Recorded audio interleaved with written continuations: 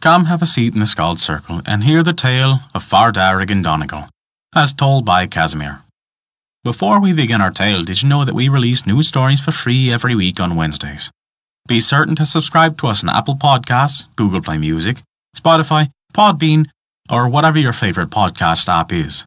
That way, you'll never miss out when we release free bonus stories of the days of the week. Never forget, visit thescaldcircle.com to stay up to date with all of our current developments, and to also visit our story archive, sorted by origin and region. Now then, this begins the tale of Far Darrig in Donegal. Pat Diver the tinker was a man well accustomed to the wandering life, and to strange shelters. He had shared the beggar's blanket in smoky cabins. He had crouched beside the still in many a nook and corner where poteen was made in the wild Inshowen mountains. He'd even slept in the bare heather or on a ditch with no roof over him but the vault of the heaven.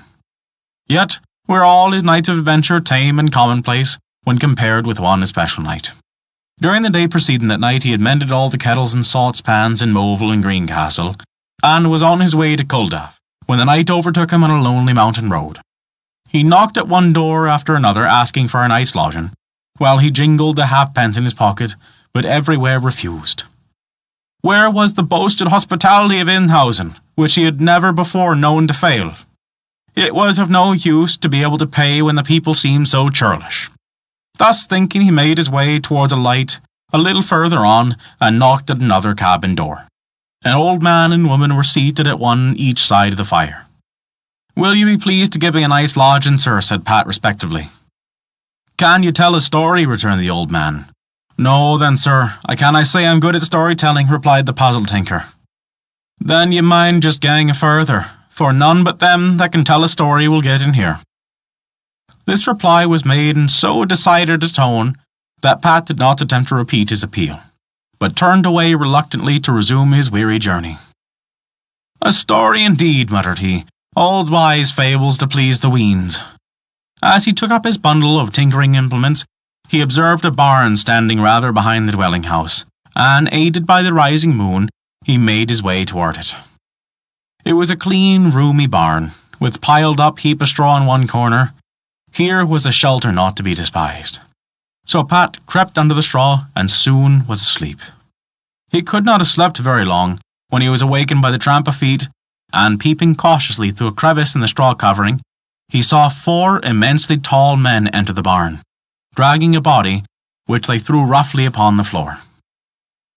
They next lighted a fire in the middle of the barn, and fastened the corpse by the feet with a great rope to a beam in the roof. One of them began to turn it slowly before the fire. "Come on," said he, addressing a gigantic fellow, the tallest of the 4. "I'm tired. You be to take your turn." "Faix and troth, I'll turn him no more," replied the big man. "There's Pat Driver under the straw, why wouldn't he take his turn?" With hideous clamour the 4 men called the wretched Pat, who, seeing there was no escape, thought it was his wisest plan to come forth as he was hidden.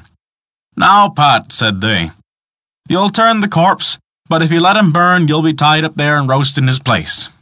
Pat's hair stood on end, and the cold perspiration poured from his forehead, but there was nothing for it but to perform his dreadful task.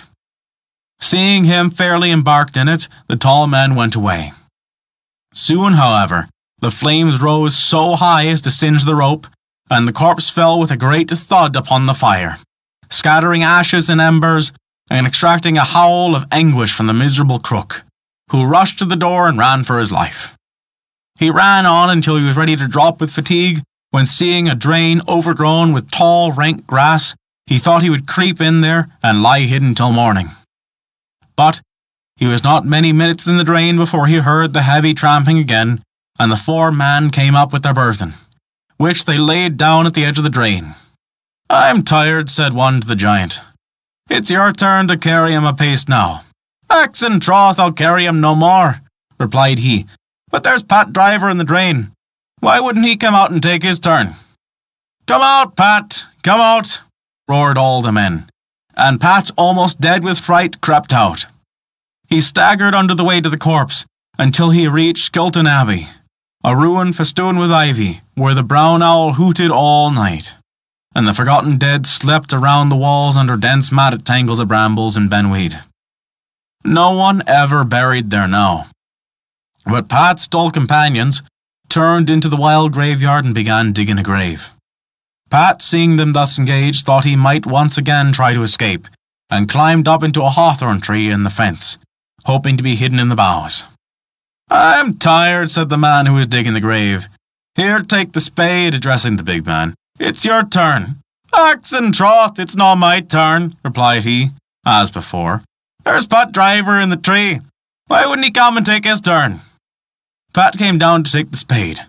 But just then the cocks in the little farmyard and cabins round the abbey began to crow, and the men looked at one another. "We must go," said they. "As well as it is for you, Pat Driver, that the cocks crowed, for if they had not, you'd have just been bundled into that grave with the corpse." 2 months passed, and Pat had wandered far and wide over the county Donegal, when he chanced to arrive at Raphoe during a fair. Among the crowd that filled the diamond, he came suddenly upon the big man. "How are you, Pat Driver?" said he, bending down to look into the tinker's face. "You've the advantage of me, sir, for I'm not the pleasure of knowing you," faltered Pat. "Do you not know me, Pat?" he whispered. "When you go back to Inhausen, you'll have a story to tell." And that is the tale of Far Darrig in Donegal. Thank you for listening to our story. If you enjoyed it, please take a look at our Patreon page to learn how you can earn great rewards while also supporting us. We appreciate even the smallest of contributions. They allow us to continue to release new stories every week for free on Wednesdays, and also to provide bonus stories for your listening pleasure. We also want to give a special thanks to Kat for the support this month. It means the world to us. Visit us at theskaldscircle.com to view our story archive, sorted by origin and region, and to stay up to date with all of our current developments. Once again, thank you for listening to our story.